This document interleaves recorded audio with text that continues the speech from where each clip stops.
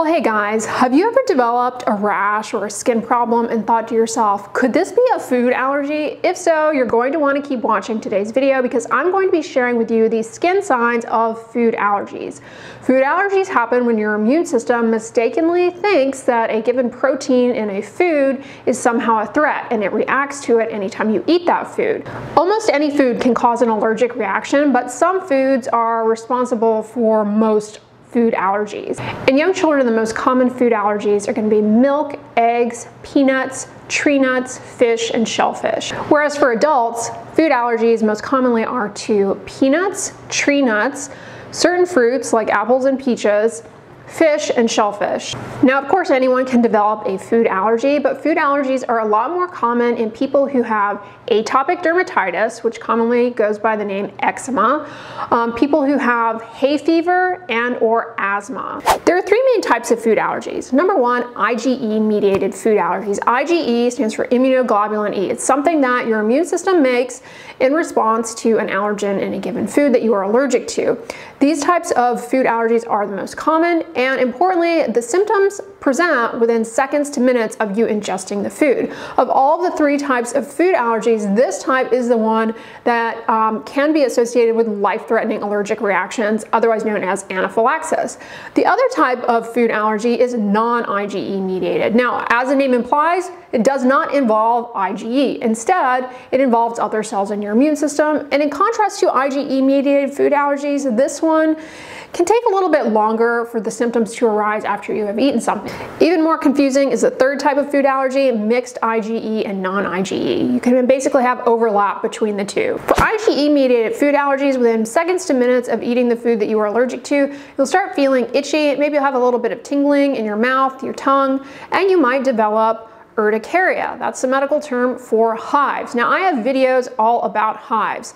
Hives, there are a lot of different causes for hives. Not every hive is due to a food allergy, but in some cases, food allergies can trigger hives. Hives present as these red swellings. They're very, very itchy. Importantly though, with hives, you'll develop multiple hives, and each hive only lasts a few seconds to minutes, no more than a few hours. You can go on to develop more hives elsewhere on the body, and you'll notice that you become very itchy as you start scratching. This can elicit the appearance of more hives. The cells of the immune system are all revved up. They're releasing all of these inflammatory mediators that lead to vasodilation of the blood vessels, bring in a lot of fluid, and you get these localized swellings known as hives. Some cases you can develop swelling of the lips, the tongue, the throat. You can develop something known as angioedema, profound swelling of the lips, the tongue, and the face. Angioedema is profound swelling of the face, the lips, the tongue, the back of the throat, can be associated with shortness of breath, wheezing. IgE-mediated food allergies, they can cause a lot of abdominal pain, stomach pain, and diarrhea. You might also have sneezing, itchy, watery eyes, but as I mentioned, IgE-mediated food allergies can lead to the life-threatening allergic reaction known as anaphylaxis. Anaphylaxis will start out with many of the symptoms I just outlined, but very, very quickly things take a sharp turn for the worse. Difficulty breathing, the heart rate goes up, you have a sensation of impending doom, your blood pressure drops, you can lose consciousness, it is life-threatening. Another constellation of symptoms that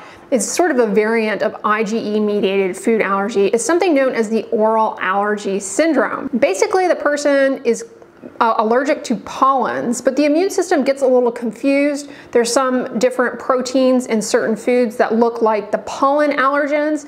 And so when you ingest these foods, you get tingling, itching in the mouth, the tongue. The oral allergy symptoms do not end up leading to anaphylaxis. Oral allergy syndrome, though, is interesting because it's most often to certain fruits and nuts. But when you cook the fruits or nuts, it denatures the pollen-like allergen that your immune system is confused by, and you have no problem with it. Yeah, let me know in the comments if you ever get like an itchy mouth eating raw nuts. But if you eat those nuts baked in something, you have no problem. No skin rashes with that one, but you can have some swelling of your lips. I want to tell you a story of a really interesting subtype of IgE food allergy. It's called alpha-gal syndrome. Alpha-gal sounds like a boss babe. Alpha-gal is a sugar found on the cells of many mammals. So this allergen is found in pork, beef, venison, rabbits. It's also found in gelatin because that comes from pork or beef, and it's found in milk and milk products. So people who have alpha-gal syndrome, they have to avoid any foods with mammalian derivatives. Likewise, you have to be very careful of sauces that are cooked in animal fat. It's interesting, in contrast to classical IgE-mediated food allergies, these folks don't develop symptoms of hives, itching, watery eyes within seconds to minutes of eating meat. It actually takes several hours, but it is an IgE-mediated food allergy. Here's where it gets even weirder.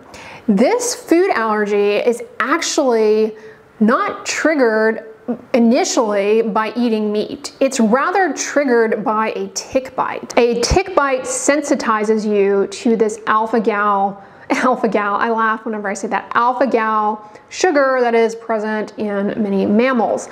And thereafter, you are, pretty significantly allergic. The offending tick is most often the Lone Star tick, although other ticks possibly can trigger this. So people who have this, they're fine to eat birds like chicken, they're fine to eat fish, non-mammals, they can eat reptiles, they just can't eat mammalian stuff. All right, but yeah, many of the same symptoms: shortness of breath, wheezing, hives, itchy, watery eyes, potential to go on to anaphylaxis. Moving on to the signs of non-IgE mediated food allergies. These are a little different, and again, they take several hours to develop, sometimes even days after eating the food that you're allergic to. And the rashes are more non-specific.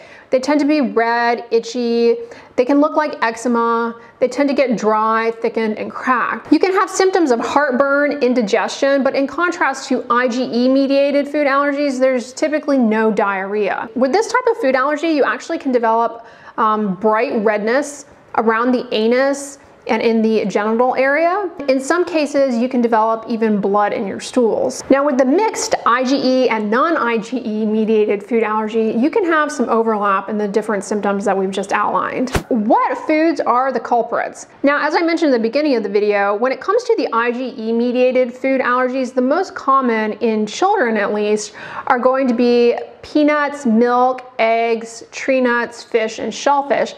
Whereas for adults, the most common IgE-mediated food allergies are peanuts, tree nuts, fruits, shellfish, and fish. There are a lot of different other things out there that can cause the non-IgE-mediated food allergy symptoms. Herbs and spices, turmeric, and the curcumin compound in turmeric specifically, you can develop an allergy to that, and you can end up with itchy rashes around the mouth. A culprit for non-IgE-mediated food allergies is going to be food additives and food dyes. Carmine, which is added to meat to prevent it from oxidizing, to keep it that bright red color. Some people are allergic to that. Annatto, which is something that is added to butter and cheese to give it that bright yellow look. Annatto is also added to lipsticks, so some people may have allergic reactions to their lipsticks. Tartrazine, another food additive, and cochineal red, which is a dye. Then of course you have preservatives in food. Some people have non-IgE mediated allergies to, like butylated hydroxyanisole. Of course, a lot of people have allergic reactions to sulfites. Sulfites are added to prevent browning. They're found in dried fruits, wine, molasses, pickled foods, vinegars. A while back, I did a video on foods causing facial redness. And you'll recall from that video that a compound in several types of foods and spices is called cinnamaldehyde. Cinnamaldehyde can bring about vasodilation and potentially can trigger hives for some people, or if anything, flushing and facial redness. Some foods have a high cinnamaldehyde content, including, well, cinnamon, certain spices like cloves, tomatoes, and chocolate, unfortunately. Yeah, the cinnamaldehyde activates something called TRPV channels, and that's what leads to the blood vessel dilation and redness. We can't talk about skin findings of food allergies without a talk on histamine containing foods. I get a lot of questions about this actually. Now, this isn't a true allergic reaction per se, but rather a pseudo-allergen. And the most classic example of this is actually quote unquote histamine poisoning. And this happens because some fish, especially tuna, mackerel, they have something called histidine. And if those fish spoil, bacteria break down the histidine into histamine. And you can get, if you eat spoiled fish, basically you can get something called scromboid poisoning. Basically from that megadose of histamine, you get a bright red rash on your face, your chest, your upper back, burning mouth, pounding headache, your heart rate goes up, your blood pressure can go down, you feel like misery. This doesn't go on to anaphylaxis, but the treatment for this is antihistamines, and it tends to resolve within, a couple of hours, fortunately. But it's pretty miserable for people. It's scromboid poisoning. So that's like the most extreme case of ingesting a lot of histamine. Histamine is not an allergen, but it's just gonna like rev up a lot of the symptoms of itching and hives. Some people are just very sensitive to histamine in foods as well. So other foods that are potentially high in histamine are fermented foods because the bacteria break down histidine. These include aged cheeses, dry sausages, and like fermented soybean, natto. Some plant foods have a high histamine content: eggplant, tomato, avocado, and spinach. The amount of histamine is going to be very variable, depending on the season and where it was cultivated and all of those kinds of things. But all that to say, some people are really sensitive to histamine in foods, and it can lead to skin rashes, itching, and symptoms of an allergic reaction. Let me know in the comments if you are sensitive to histamine. So how do you go about figuring out if you have a food allergy? These are the symptoms that we covered in today's video, but how is it actually diagnosed? You need to see your healthcare provider. This is not something that you can diagnose yourself. When you see your doctor, they're going to want to know, how long after eating the suspected food was it that you developed the symptoms? How severe were the symptoms? Have you ever had these symptoms in the past, or is this the first time that this has ever happened? How much food did you actually eat when these symptoms came about? Is there a family history of food allergies? Do you have eczema? Do you have asthma? Do you have seasonal allergies? These are some of the questions that you're going to want to be prepared to answer if you suspect that you have an allergy to a food. Then there are some different types of tests that can be done to determine if you are allergic to a food, namely skin prick testing, which is going to test for those IgE antibodies, or they may order a blood test to look for those. Now, those tests, they're not 100% perfect, they have their flaws, and sometimes they identify a lot of stuff that you're not even allergic to. So it's important that those be done by an allergist who knows how to interpret them and taking into account your history and really understanding if it's actually a relevant allergen to you. Just because you react to something on an allergy test, it doesn't mean it's actually relevant. Once the allergy is identified, well then the treatment is avoidance. In the throes of hives, check out my video on tips for hives. I go over some things to keep in mind to keep the hives from getting worse. Things like cool compresses, putting your clothing on gently, cool moisturizers. I give a lot of tips in that video.